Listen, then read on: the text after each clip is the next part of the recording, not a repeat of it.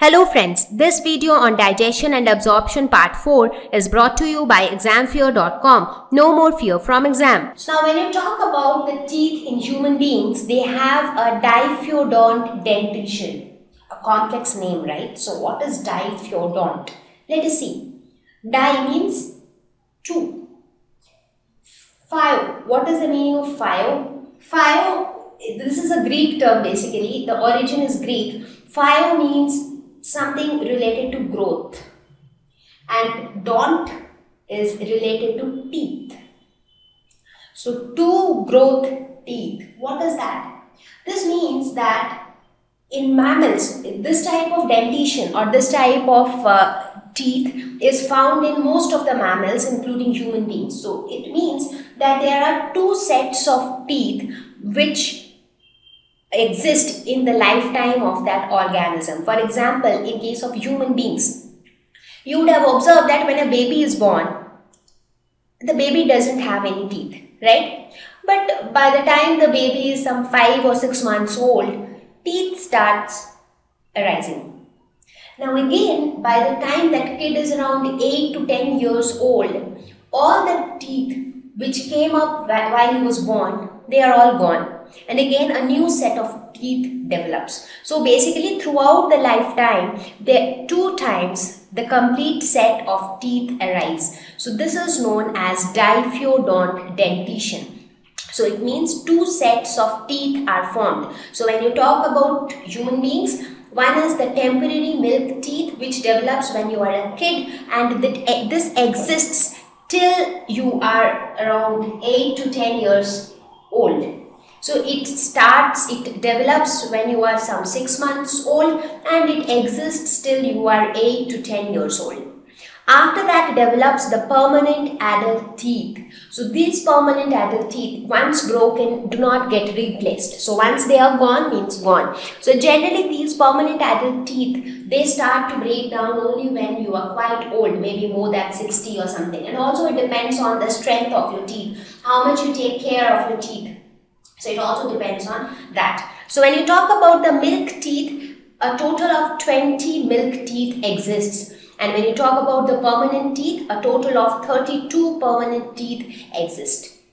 Right? So this type of dentition, where 2 sets of teeth develops during the lifetime of the individual, is known as diphyodont dentition. So you have the entire set of teeth coming twice in your lifetime.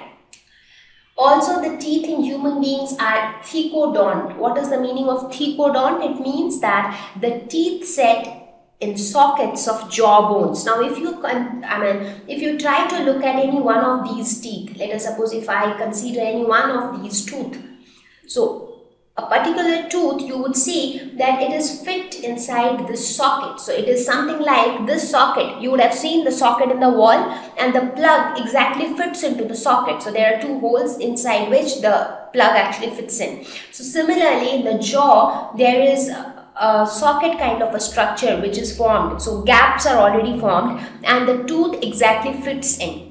So this type of arrangement or this type of structure of a tooth is known as thecodont. That means the teeth set in sockets of jaw bones. So these are your jaw bones. So if you look at your own tooth, you can actually see that it is actually sitting deep inside your jawbone, and that is how it is actually structured.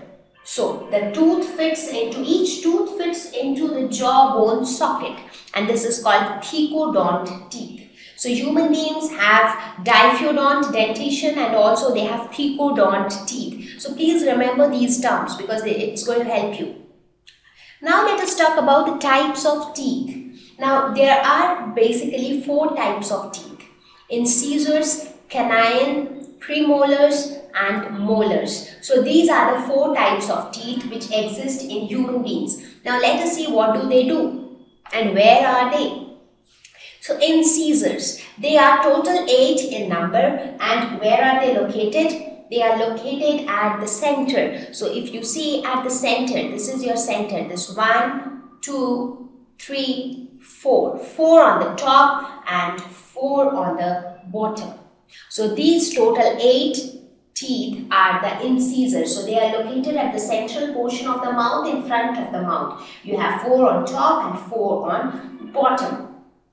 Now these are the first teeth to erupt. That means when a baby is born, the first time a tooth is developing inside the mouth, so it is going to be the incisors. So they are the first ones to develop.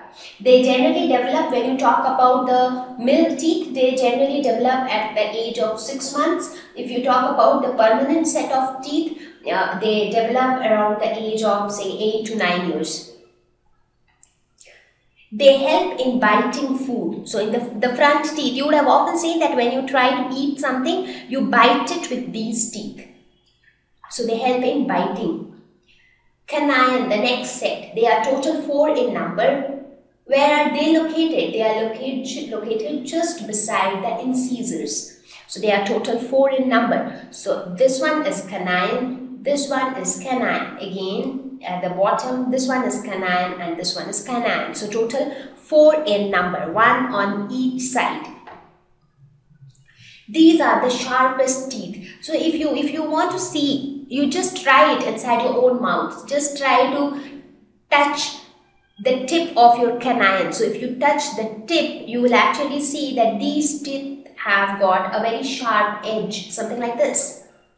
So they are the sharpest teeth. Since they are very sharp, so they would help in tearing things. For example, if you want to tear off something is very elastic or very tough, you want to tear it off, so canines will help you in tearing because of its sharp tip. So they help in tearing food.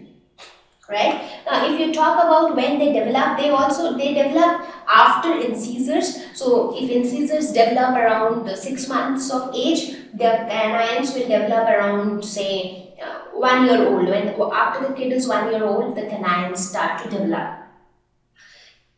In case of the milk teeth, when we talk about kids, the upper canines develop before the lower canines. So when you talk about the milk teeth, so for the temporary set of teeth, upper canines develop first and then the lower canines develop. But when the permanent set of teeth develops later, when the kid is around 8 to 9 years old, that time the lower canines develop first and then the upper canines develop. So it is just the opposite. While in case of the milk set, the upper ones develop first, whereas in case of the adult set, the lower ones develop first. So basically, location wise, they are located at the dental arches. So you just see, this is how the curvature is for our teeth, right? This is the curvature. So just at the corner of the curvature, if you see. So they are just located at the corner of the curvature. So this is about incisors and canines. So what are premolars? So they are again total 8 in number. They help in grinding food. So where do we have the premolars? Now next to the canines, we have the premolars here. So 1, 2, 1, 2, again 1, 2 and 1, 2. So these are the premolars. Now one interesting thing to note about premolars is that premolars are absent in the milk set. So they are absent in milk set. As I mentioned before also, in the milk set of teeth, the total number of teeth is only 20. Whereas in the adult set, it is 32. So that difference comes because some of the teeth are not present in the milk set. So premolars are one of them. So premolars are not at all present in the milk set. It is only present in the adult set of teeth. So these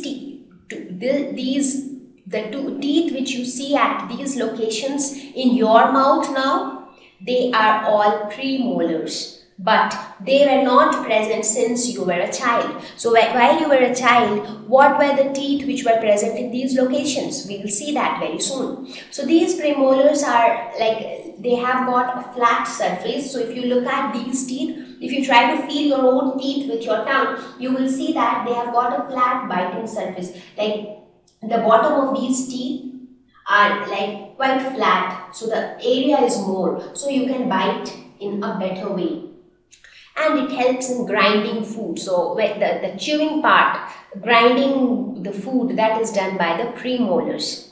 And the last one, that is molars. So when you talk about molars, they also have broad chewing surfaces with multiple cusps. So if you feel the teeth which you have towards the end, all these, so they are all molars. So if you see, they have got very flat surfaces and they also have cusps like this curvature like structures.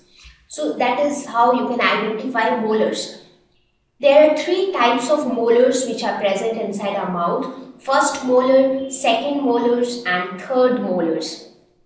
So these are the three types of molars. Now out of these, there are few molars which are present in the primary or the milk set of teeth, and there are some molars which develop later.